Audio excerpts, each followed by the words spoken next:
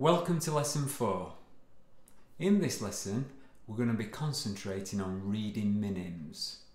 These are 2-beat notes, and then we're going to combine them with crotchets from the last lesson to read some mixed rhythms. So let's get straight into it. The first thing that you'll notice is how minims look different to crotchets when written down. Crotchets had a black note head, whereas minims, the note head isn't coloured in. So minims last for 2 beats.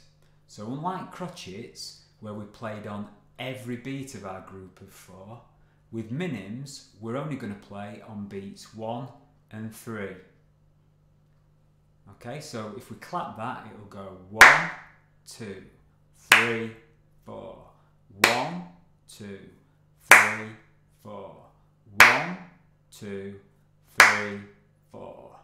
1, 2, 3, 4. If you look as well, you'll see that we're going to be using some E's and some B's. So we're going to be playing on the first and second strings, and again we're going to be alternating our index and middle fingers.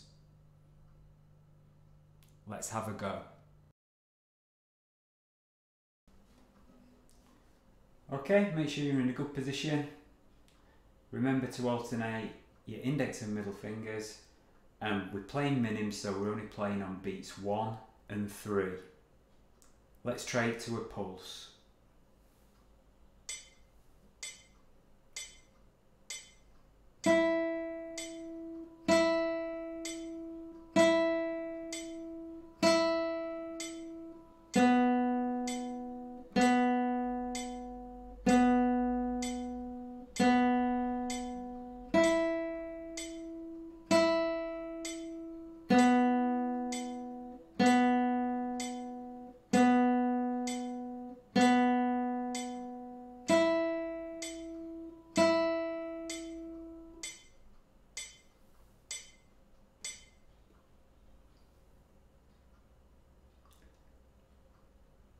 Have a go at some of the exercises yourself.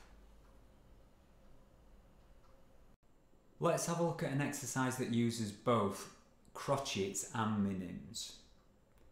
So in this example, let's look at the first bar, the first group of 4. We've got a crotchet on beat 1, a crotchet on beat 2, then a minim on beat 3.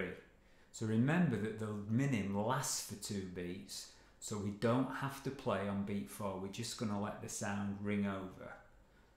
So if we clap that rhythm, we've got 1, 2, 3, 4. An easy way to remember it is wherever there's a minim, you're not going to play on the next beat. You're just going to let the sound ring into that beat. So just let's clap that rhythm again in the first bar. 1, 2, 3, 4.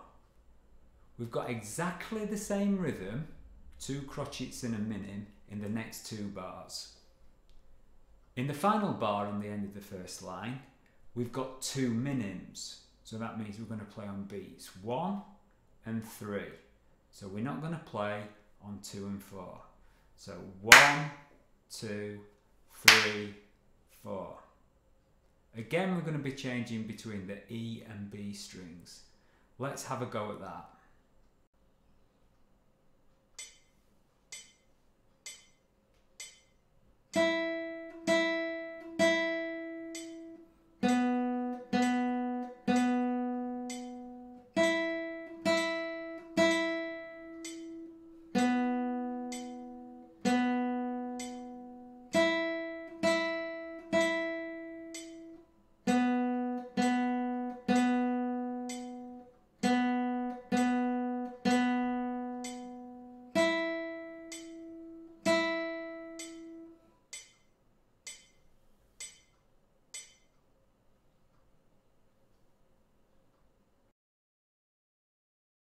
Make sure you're comfortable reading minims and crotchets and have tried all the exercises on pages 8 and 9 of your beginning guitar booklet before moving on to the next lesson.